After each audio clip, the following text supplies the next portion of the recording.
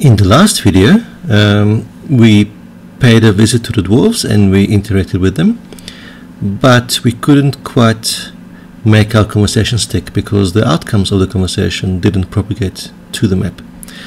So those have since been implemented. So let's pay the dwarves another visit in a new game. Okay, and turn, and let's have the conversation again, where we offer an alliance. They give us a quest, we complete the quest, and they agree to be our allies. And now the barracks become ours, and we lose one arc because we gave it to the dwarves as a gift to keep them warm. Alright, so let's look at the implementation. Every time we click on a conversation option, this function is invoked with a parameter which tells us which statement was actually selected, or at least the number of the statement. So we figure out the actual statement here.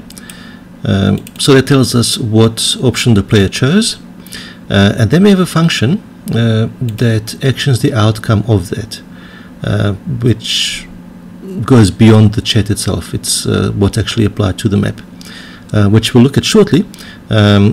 After that's actioned, we continue the conversation, so we find the next statement by the neutral party, by the dwarf barracks in this case, and then we action the outcome from that, and only then is the chat selection actually over, and the next set of options is displayed on the screen. Alright, so how do we action the outcome from a player statement? So that's over here.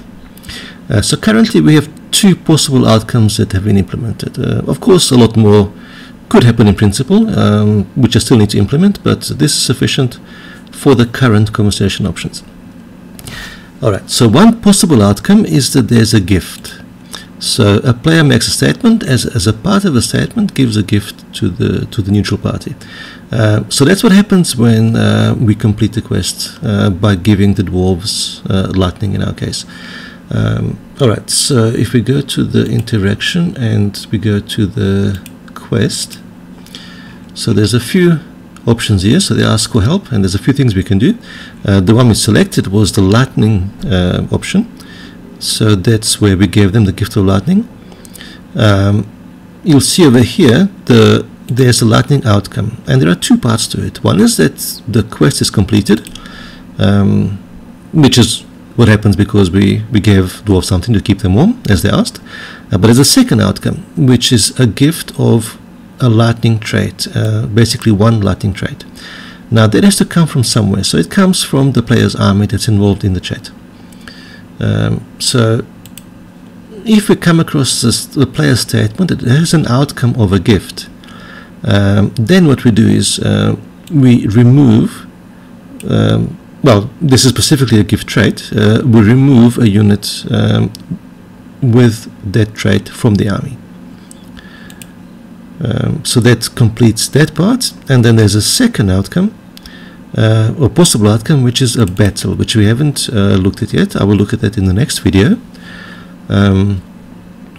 But essentially, if instead of choosing the alliance option, we end up using, let's say, the attack option, which is always available, the outcome of that will be a battle.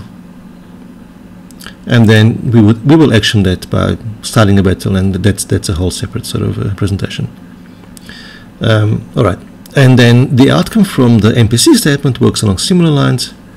So that we look at essentially the NPC statement that's selected, and we check whether the outcome from that is an alliance, and if it is, then we basically change the player from the map structure that's involved in the chat to the player of the army. So essentially the army, the player who controls the army ends up controlling the neutral structure that's involved in the chat as well. And that's how all of these options are implemented.